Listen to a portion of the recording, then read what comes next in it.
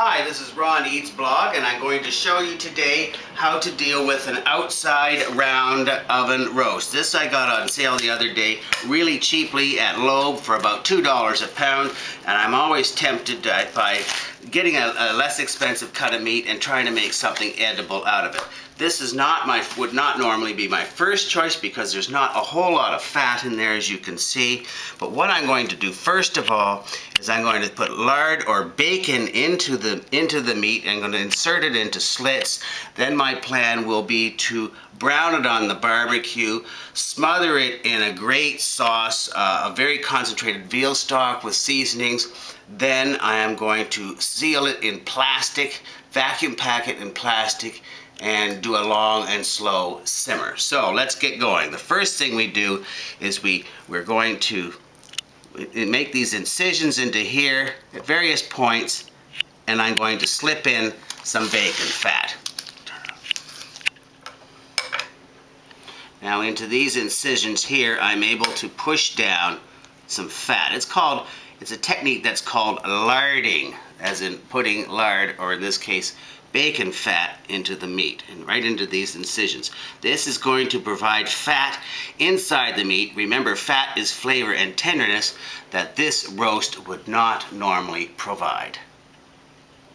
So right now we have put the lard into this roast here. By the way, this roast is about 1.5 kilograms.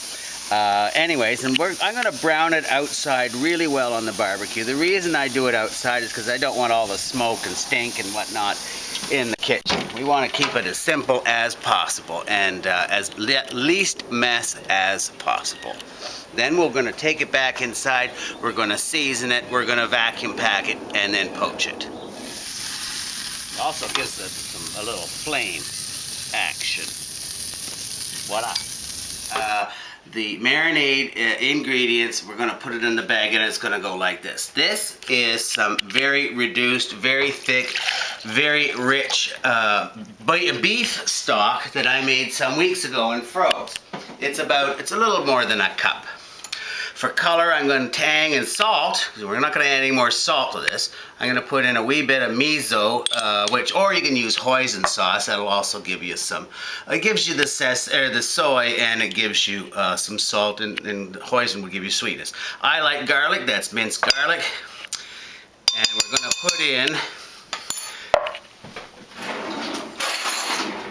put in a good healthy amount of Dijon. This is 2 green onions and 1 shallot, expertly chopped by Graham. And it all goes in here.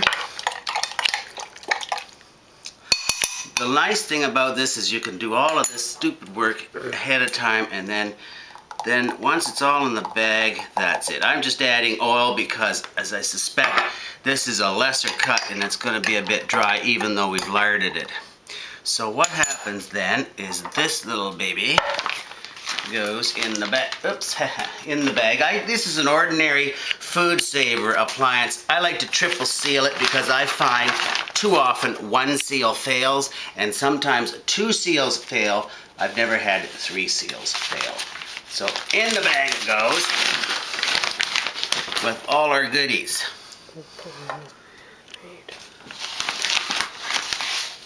Oops, comme ça. All the mess is in the bag. This is the lovely food saver appliance.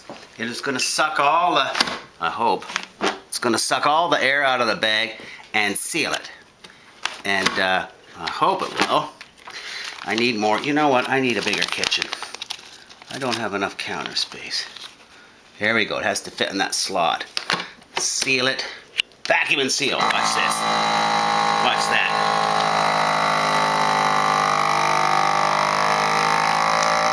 Come on, baby.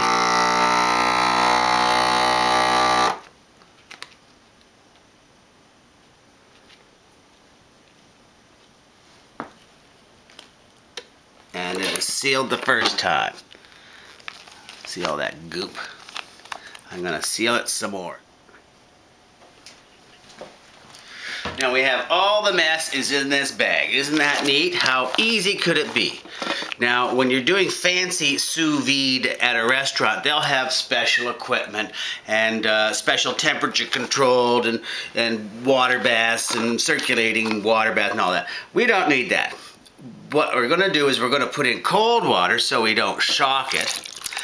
And you know that the crock pot on low heat will never at any point get any hotter than 212 degrees Fahrenheit at sea level or 100 degrees Celsius because it's water. It doesn't get any hotter than that unless it's under pressure.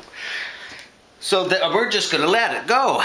Now, the thing is, once it's in the bag, you could have put that in the ice box for overnight and put it in the next morning. I'm figuring this is going to want maybe 12 hours. I'm figuring it could even go, this is the morning. This is Sunday morning at about 9:30. I'm thinking it could go till next day. But we're going to find out. And now it's been cooking 12 hours at low heat in the slow cooker. And all the mess is contained to one convenient spot. I'm just going to pour this out. Ooh, it smells great. Oh gosh, it smells fabulous. And let's see what we got. Oh, look at it. I can't believe it. Can you get a shot of this? Look at that. It's absolutely great. No thought required. Can you get a shot of that?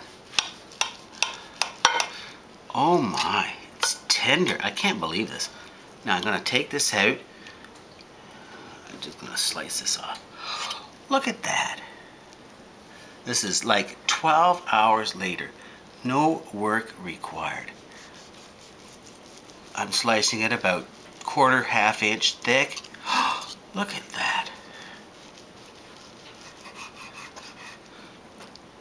That is beautiful. Look at that. Absolutely tender. This meat otherwise would have been a piece of leather. It's got fabulous flavor. You can take this sauce here, you can put it through a strainer and boil it down and make a lovely gravy. This is like a perfect no work roast. It's lovely.